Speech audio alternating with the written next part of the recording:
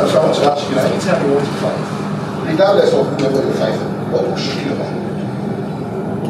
First, fear now. We as human beings, I don't care where you are, how old, how young, a physical fight is always frightening. It's always fearful. But that's part of life, is being courageous and be able to still walk forward and solve whatever problem is in front of you. Just like the life, each and every day, we all battle different things, whether it's from jobs, whether it's from the struggles, but we still have to find a way to survive each and every day and accomplish that goal. That's kind of how I put my mind to it.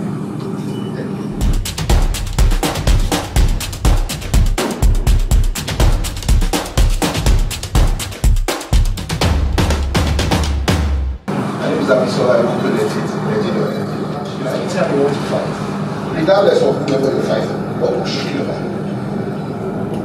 First, fear now. We as human beings, I don't care where you are, how old, how young, a physical fight is always frightening. It's always fearful.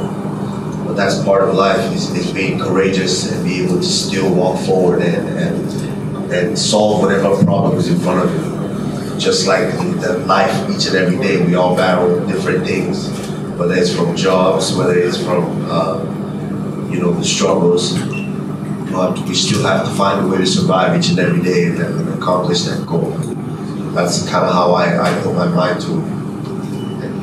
White two weeks ago told CNN that it's planning the UFC event in Africa. How true and how real is that?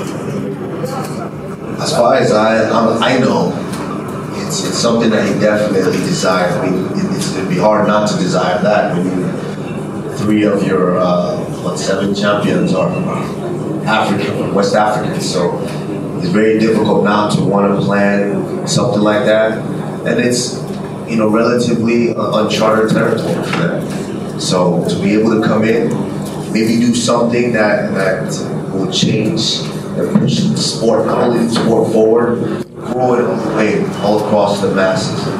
I think that's something that they're definitely interested in, because that's something that helps them as well as everyone else.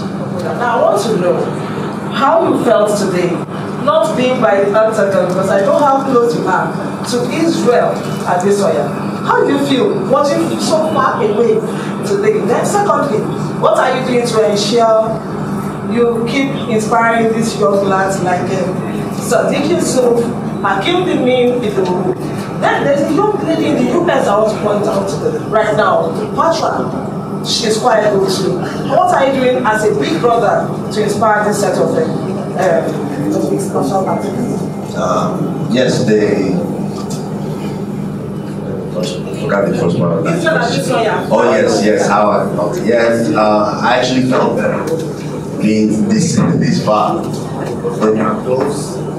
As my brother and everyone and Berna pointed out to me yesterday, it makes you want to start a fight.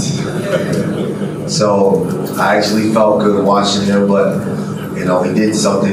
He did something I knew he was going to do, and that's be in complete control and dominate the fight from start to finish. So that's very important, that we continue to show everybody how far ahead we are of the rest of the guys in the UFC.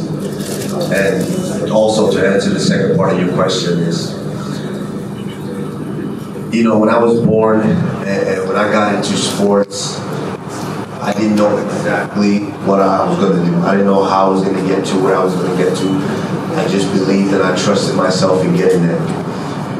But by the time I got here, I realized that there's a big and a great responsibility to be able to share myself, my knowledge, my insight in any way with the rest of the Nigerians that are going to see that. And they're going to say they want to take on the same journey and be able to help them. So I know I have a great responsibility. I don't take it for granted, and I will do everything that I can in my power to be able to help them.